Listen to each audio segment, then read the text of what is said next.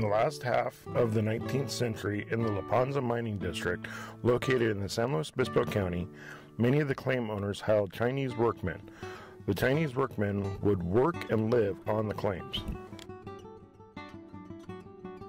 In another area, the creek was dammed up and a bucket line dredge was used to remove around $1 million worth of gold.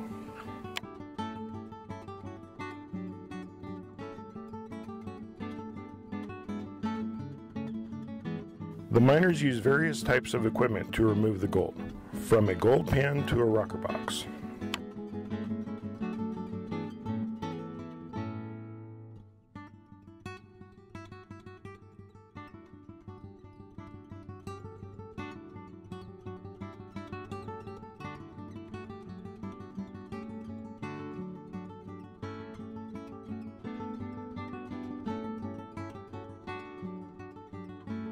The miners today use mules that have four-wheel drive to get to their claim. It can be a wild ride.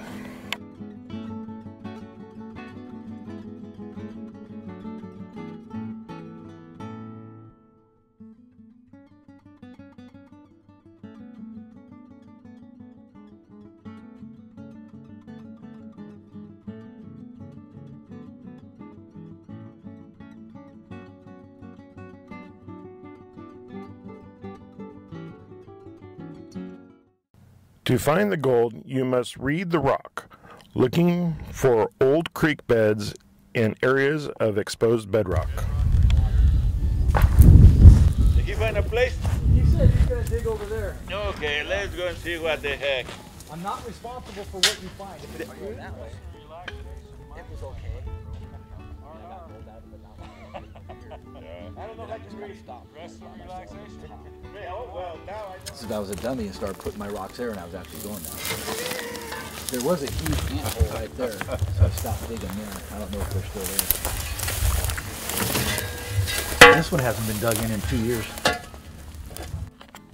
Gold is heavy. It is 19 times heavier than water and twice as heavy as lead. So it goes to the bottom of the creek, under rocks. So it is sometimes necessary to move large rocks out of the way and get to the riches underneath. Oh man, it's getting a little bit more difficult. I'm just sliding in the sand. Sorry. You don't have the leverage anymore. There you go, Mitch. All right. Oh, shit. Let's try to throw it in there. Take a breather. We can just feel it a little bit.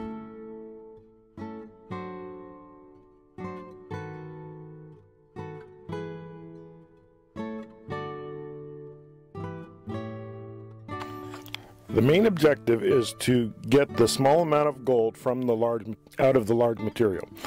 So it is necessary to classify the material down to its smallest size. We use different size screens to achieve this.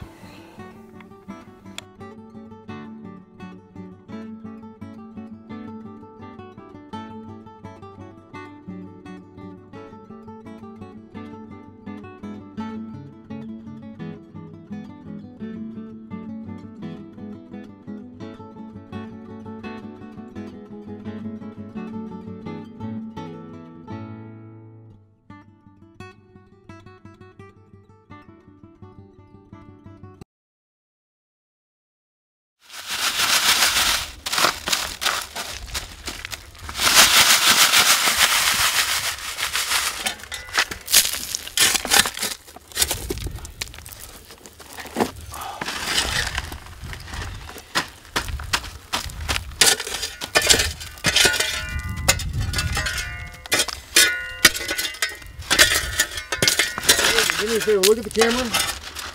Tell me who you are and where you're from. Pedro Soto from Atascadero. And how long you been prospecting? About 6, maybe 7 years. Well, you were going to say months. And what's your name and where are you from? Well, I'm Jose Soto from Creston. Chris? I'm his father. All right. Awesome. I has been prospecting on and off with him. Awesome. The Gold Killer is a new twist on this. It is a recirculating high banker sluice box, and it is made to catch large and small gold alike.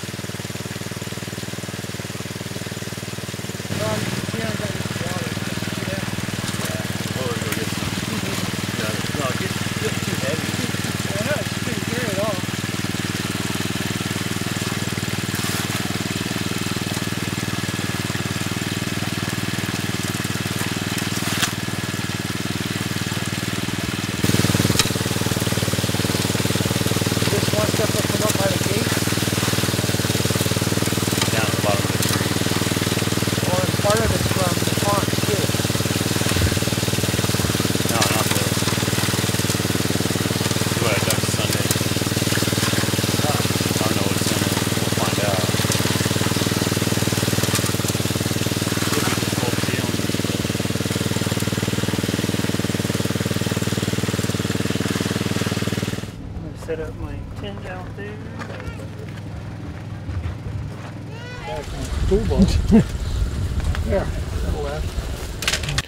The Gold Cube is a newer type which uses an underflow design, where the gold is held in underflow riffles at each end of the box, so the water zigzags vertically down the box.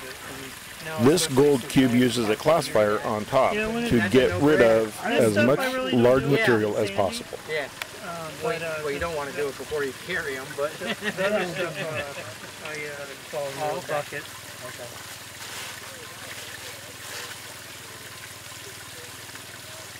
That's great. You can move your that. You spray that. That's cool.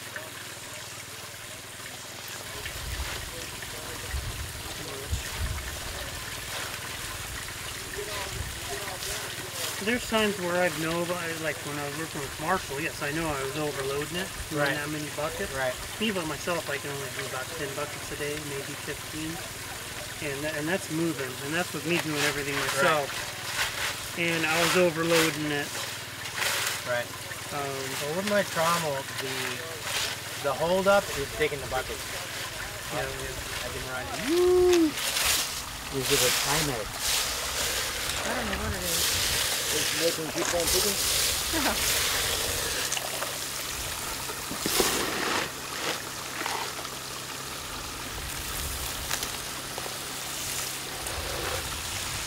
Gold. Yeah. You hope. What is it? The dry washer uses air instead of water, but does the same action. It catches the gold in the riffles and lets the lighter material fly off the end so you can run it again or discard it later. The dry washer needs the material to be very dry or it clumps up.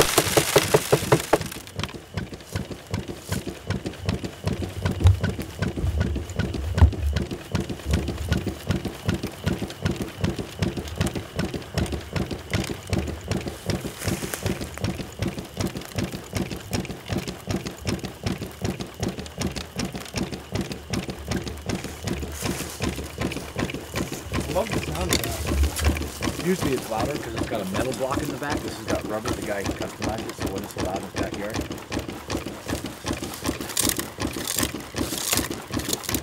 That one of Leslie's yesterday was loud and dirty and... Yeah. This isn't half the...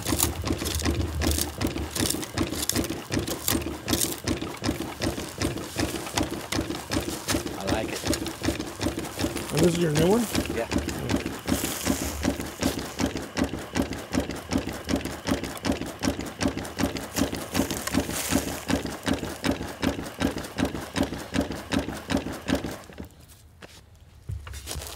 In there, just like my other one with the air. Mm-hmm. I pull a lot of gold out of the inside because there's little gaps. Also, you can just kind of And I sweep it broom and it, put it out the and I bottom. put it in a card. There's a plug, but I just put it on a card and put it in the bucket pan. And you can see the gold. If you run a lot, like a yard, you'll see the little gold against that silver backing. Well, what was that? 6 bags? 7. 7. And that took you about 20 minutes. Yeah, it was a lot faster if I had just went and did it, but I'm new. It's new to me, so. Right.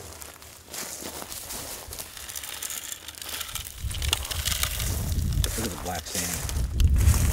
See it? Yeah.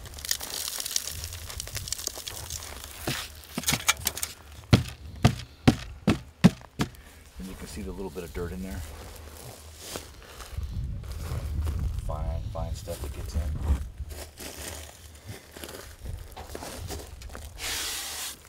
Yeah, because that's the whole name. Not as good on this one. No? That's some. Oh. Not as good.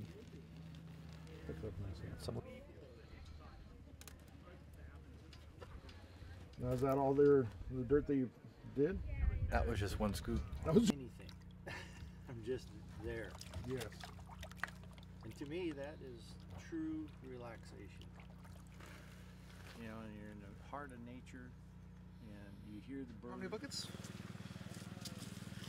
About 20. There's some bigger pieces that went down.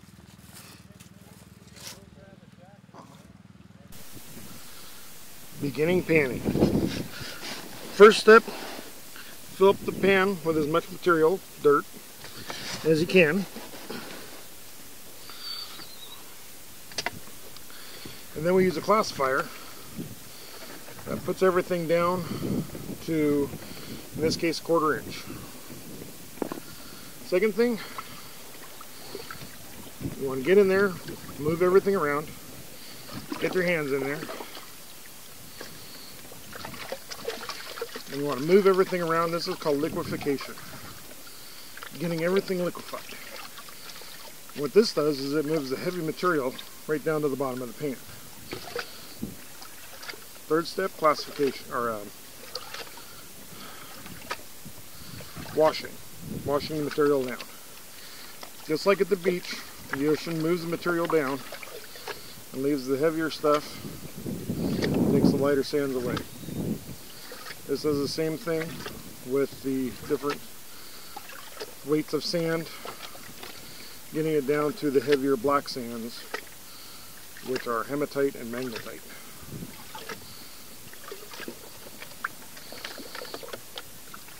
It's just a repeat process: liquefying, stratifying, washing.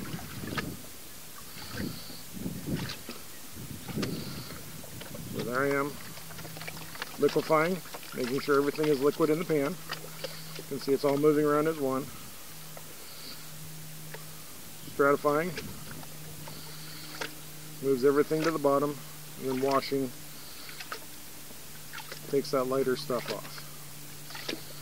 Gold is 19 times heavier than water, twice as heavy as lead. So what you do to practice is take lead BBs, and then you'll find a piece of gold half the size of that BB.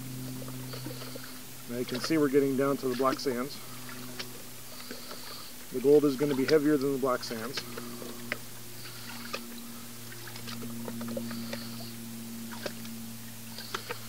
What these grooves do is it makes sure the material doesn't come off when you don't want it to. Kind of holds on to the heavier stuff while the light stuff goes away.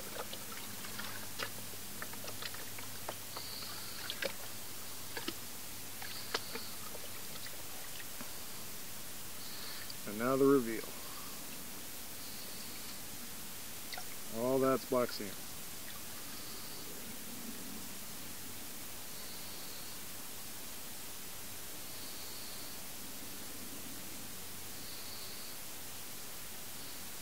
And you'll see that the gold does not move.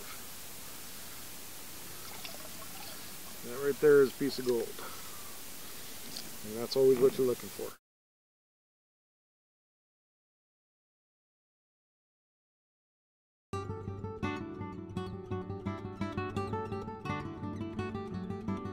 The Central Coast Gold Prospectors is the local chapter of the GPAA, the Gold Prospectors Association of America.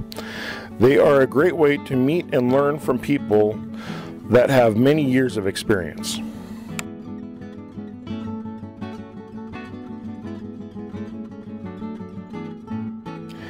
AMRA is the American Mining Rights Association. Their main objective is to keep the small-time miner mining. They do this with fighting with lawsuits and the National Forest Service.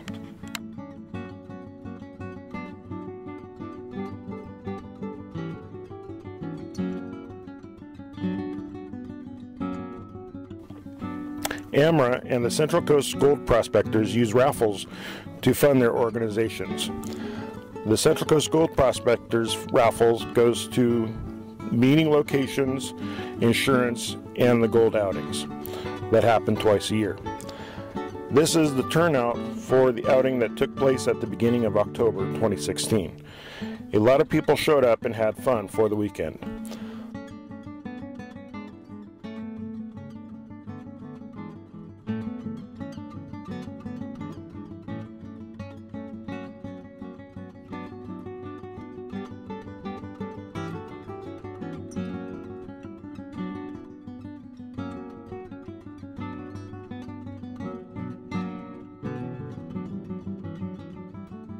The club welcomes families and kids. Some like to have fun, while some want to work.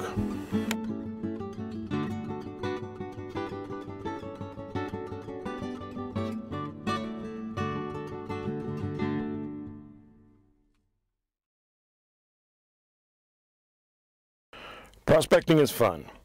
Getting out and enjoying our public lands with a little reward at the end.